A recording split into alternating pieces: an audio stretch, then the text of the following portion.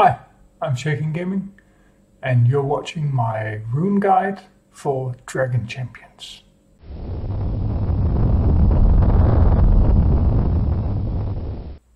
In this video, I'm going to explain a bit about my rune guide for Dragon Champions, the various sets, and which characters should be used, which sets and which primaries, depending on what content you're playing at. There's a link in the description for the full guide. It's on the badc.info blog, but you can find that in the description below. Of course, you're welcome to subscribe or like the video if you like it, to get notifications on future content. That's it for the intro, I think. The guide itself is put into various sections. I've made a section for elves, pandas, humans, and so on, demons, orcs, goblins, and pride. For each faction, there's the names of the different characters. There's the primary suggestion for general content. There's a secondary suggestion, and then there's a raid suggestion. On top of that, the primaries on Northeast, South, and Northwest are also suggested here. The primary suggestion will usually be used for PvE content as well as PvP, while the raid obviously is for raid content.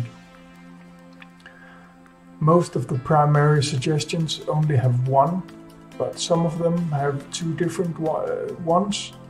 This one example is if you use set 1, use critical damage, and if you go for a raid setup, use CC or critical hit chance. The explanations of the aberrations are out here.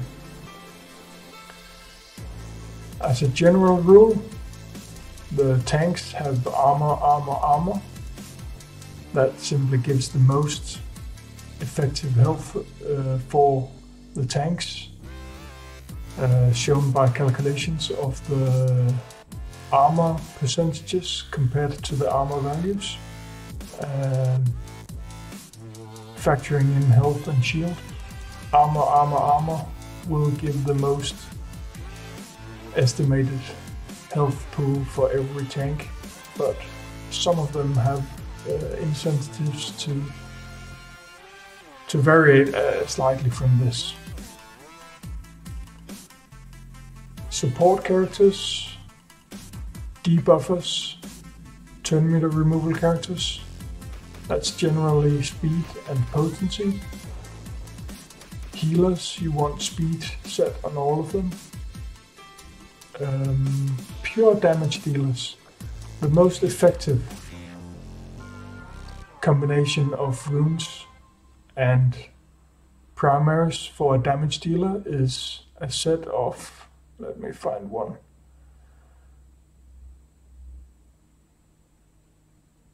Yeah, this one.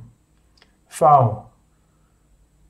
Critical hit chance and damage set, one of each, combined with speed on the northeastern primary and critical damage on the southern primary and damage on northwestern primary. This is the strongest setup. In nearly all situations, this will be the strongest. There are some cases where critical hit chance and critical damage set will outperform it, but you need a lot of critical hit chance, and most characters are not able to get this. But a lot of the characters aren't just pure damage dealers, they have other purposes as well, and therefore even the characters that normally are considered the high damage dealers aren't necessarily using this combination of the set and these primaries. I will talk a bit about the general runs, and especially going into those that have different variations. Illyria, you want her fast, and you want her not to get stunned or dazed or anything else. She isn't the best healer, and in most cases you won't use her. So that's it for her, really. Failure, you want either a damage set or you want a critical hit chance with potency set. If you want the poisons to stick, then this is your better option. In a raid setup, I recommend a third option, going for speed and potency, to apply as many debuffs as possible. She can go with the best setup for damage dealing if you choose set 1, but in raid I would go with critical hit chance. Kelrian, that's the basic tank setup, armor, armor, armor in everything. You can choose armor or shield in the primary northeast. Shield will give you most benefit in the southern primary, and some tenacity to avoid getting the taunt dispelled. Nightshell, she can go several different ways depending on what you want. If you want speed to apply the buff for everyone, damage up, I would recommend pairing it with critical hit chance. If you want her as a damage dealer, you take the normal setup with critical hit chance and damage. Then you'll probably swap this out to critical damage as well. In a raid setup, I would go with the potency instead to clear those buffs on the bosses. Sengil, you want him to heal a lot. That's why I went for damage on him. Could also go for speed, but he's low health in either case, so you want some health on top of it. Sharp, he's the classic damage dealer, but the elves are a bit non-ordinary here because, as I said, critical hit chance and damage set is the strongest in nearly every case. But with the elves getting very high critical hit chance, I think actually that the critical hit chance, critical damage sets will do better. Again, with critical damage on the primary. Talan is a bit special, but she's not out yet. She might be changed. The biggest damage dealer in the game, if she isn't nerfed before released, that is. Sharp, Talan and Wanderluna are more or less the same, really. That was all the elves. Now I'll go a bit quicker over the rest of them. Only talking about those that are interesting or have variations. Ember can be built two ways, pure damage dealing or with potency to inflict more fire, more burning I mean. Hilda, normal armor, armor, armor, but in a raid you want her to, if you plan on using her in a raid, you want potency because she can remove a lot of turn meter. Therefore she's also got a lot of different options over in the primary section. Kinley, he's a bit different in the... I'm not suggesting armor, armor, armor on him, and that's due to the fact that he regens 20% of his max health pool every turn. If he got a large health pool, then he will regen a lot more. So in the long run, this will make him a lot tankier, going with 1 or 2 health sets. But he still needs 1 or 2 armor sets to make him live those turns to regen.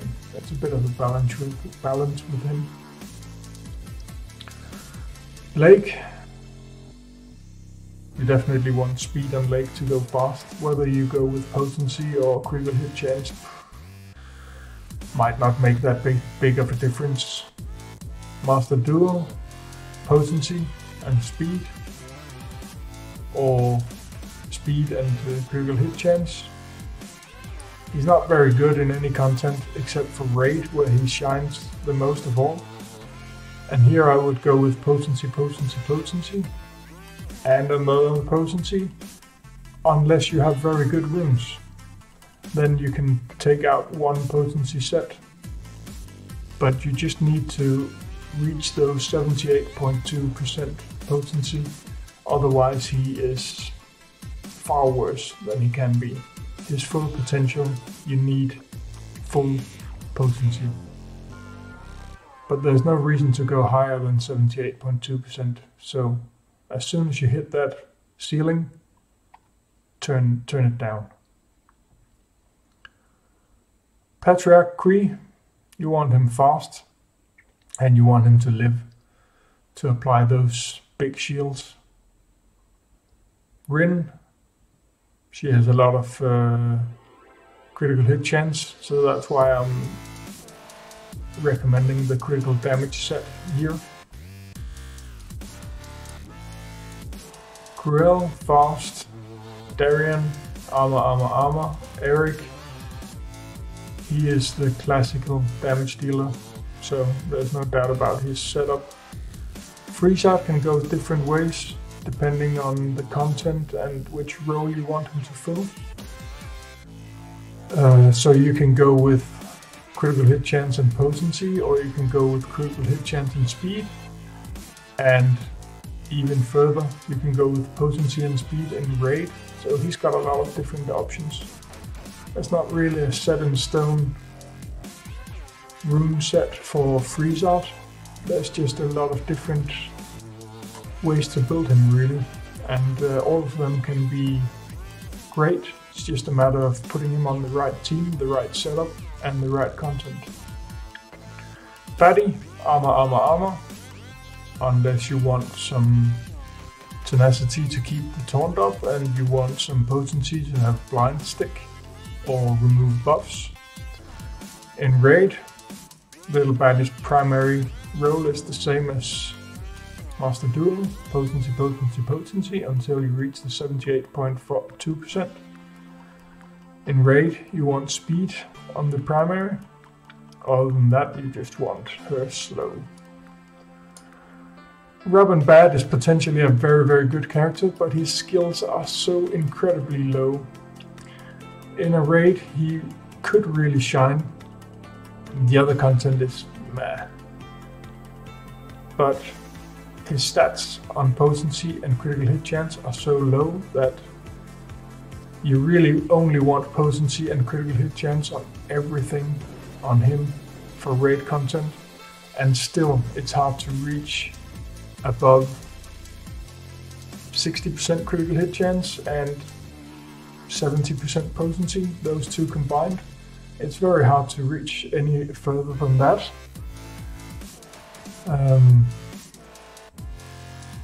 But I guess my runes just aren't good enough yet. He can be good, and he can be even better with 4-dot purple mods. If you can get the right rolls on them, then you can be almost as good as Duo. But without very, very good mods, he's just mediocre really. Snorri, pure damage dealing or inflict bleeds for example, Revolt to take advantage of. Solius, there's no doubt he wants speed all the way, and then you can go with either tenacity or health. Buff, not released yet. Kyra, you can go with speed to be able to give the rest of your team speed. 10 meter every time she goes stealth, and to make the stealth more frequent. Or you can go with a damage set. Mega Wheel is actually the most tanky character in the game. If you pair him up with armor, he is for sure. As a solo character at least. Some of the others will be even tankier with the right allies, but as a solo character, Mega Wheel is your most tanky character. Puncher Face, I recommend pure damage dealing, but he has a high critical hit chance, and yeah, maybe I should put in a CC damage set a second. Shader, speed and potency, no doubt about it. Raid content could be slightly different. Slinger has this passive that gives him critical hit chance or critical damage every time he takes a turn. So he's a bit special. He can go several different ways, but all revolving around critical hit chance, that's for sure. Venomate is rarely used without Kyra, and Kyra's damage go up. She's a big damage dealer, and if you can put a lot of poison on the enemies, which you need potency for, Kyra really starts to shine. So that's why there's a lot of potency here. Santara, you want her to live, you want her to be fast. That's it. Diesel Rock, not very used, but with orcs he should go one way. With goblins he should go another way, because he gets a lot critical hit chance with goblins, while he doesn't with orcs. So that's his two different options. Hardock, you want him to take as many turns as possible, because all those debuffs that he removes and cheat death he applies. So it's all about survival. I recommend the Tenacity version. The Potency one can help apply bleed if you have other characters that benefit from it, but my main option would be Tenacity. Corcoran, again, not a very good character. He should be fast, he should apply burns for others to take advantage of. Mar, critical hit chance and critical damage. He is a pure damage dealer, but with his ability to apply both critical hit chance and critical damage up on himself, I recommend this setup for him. Mordoom, not released yet, not going to comment on him. Morta, she could use a damage set as well to increase her mediocre healing, but on the other hand, she is one of the squishiest characters in the great game, so I actually recommend buffing as much health into her as you can possibly do. But there's also another option, giving her speed. Rantha, the absolute most squishy character in the game. The only way she can survive for any damage whatsoever is getting that battle poo up, which then she has decent survivability, but the bear usually dies very quick, and then she's back to having no mitigation and no health. So you really want her. In raid content she's good in phase 4 against the dragon, because her bear can taunt and absorb some hits, and she can apply this 5-6 arrow shot that takes all the shields away from the dragon, which is very, very good. And then you want her fast, but she does no damage. She has a good leader ability. You really just want her to survive, to give the leader to the rest of the orc team, and you want her to shoot her arrow storm. That's all you really want Rantha to do, and then have her bear absorb a few hits. So I don't see any point in doing any damage or CC on her. She does no damage anyway. Trumgar, two different options. Armor, or armor, potency. The reason why I went for potency on Trumgar is that he needs to apply these stuns that he have a 50% chance of doing every time he hits anyone, and on all his retaliates. So at least one potency set is very good, and potency or tenacity in raid for the Northwestern. In raid you can't stun anyone, so Well, not the bosses at least, so I just recommend going armor on him there. 2 factions left. Amara, potency for those burns, and critical chance, critical chance. In raid you want even more potency to apply those burns, depending on who she's paired with, of course. Atom, armor, or armor, health, because his health pool is his health pool is decent, his armor is shit. So it's a bit of a mishmash here. Armor is the better one, but on the other hand, health scales better on him compared to the armor, so he's not a very good tank. You really only want to use Atom if he's on a pure goblin team with Murdoch and Instructor Goran, then he can be very good. But in all other content or team compositions, don't use Atom. So Murdoch, fast, potency to apply those wonderful debuffs that he does, and turn meter removal. He's very plain. Instructor Goran, if you pair him with Atom, you could go with CC. Fast and critical hit chance. That's really what you want on him, to have Atom constantly taunting. Major shot, he's just like General Murdoch. Potency, speed to apply blinds just as fast as possible, and possibly potency in raid, because his potency is shit. Old Lure, don't use him, but if you have to, use one of the classic sets. Pigwald, definitely use him on a goblin team. Go for the classical CC and damage set. Tanessa, not out yet, not commenting on her.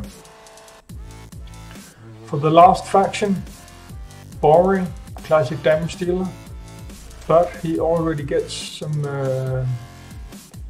depending on who he's teamed up with, he could potentially use the critical damage, critical hit chance set, or the classic critical hit chance damage set. That's up for debate, really. Hera, she doesn't do a lot of damage, but she has a lot of utility. You want her fast. Kagi, mediocre damage again. I recommend going as fast as possible, and probably tenacity to avoid her getting, or him, I don't know what Kagi is, but to avoid stuns and debuffs. The main purpose of Kagi is applying the speed up, or buffing Bori, really. Rune, so far my tests show her as a mediocre healer or midfield. She's definitely not anything like Soyuz, if you expect that. You want her fast, so she can the unique thing about Rune is that she can resurrect someone.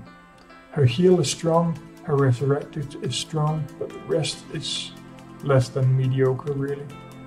So you want her to live, and you want her to be fast, and you want to time those heals correctly. For some content she will be very, very good.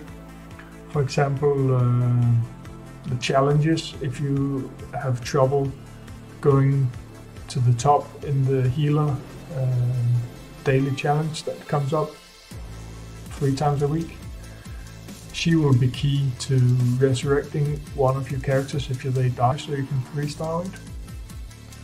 Things like that, Rune will really shine. And there might be some Pride teams where she will shine as well, but those have still to be discovered, I think. Reval, one of the biggest damage dealers in the game. You want the normal classical setup for damage. Salvador, he is the third tank that I don't use armor on. And the reason why is he's got one of the highest mitigations of all in the game. But so he could use some health. The second thing is that he regains some of his health on his basic, and therefore you want more health. So I recommend 1 or 2 health sets together with armor on Salvador. Varun, he isn't a great damage dealer, but he is great at applying poisons, so you want potency on him. Lastly, there's Yogi, another blinder, just as major shot. You want him as fast as possible, and you want potency on him as much as possible. But he has a rather high natural potency rating, so you don't need to go full in potency as on some of the others, which is definitely a strength for him. A very good character that I'm farming myself currently. But there's still a long way until he's 7 star, sadly. If you have him, take him up. He is awesome in the raid. That was everything for the runes part. I will post this full list on badc.info blog. Link in the description below. Again, subscribe if you want to be notified about when I release new content. Other than that, have a great day.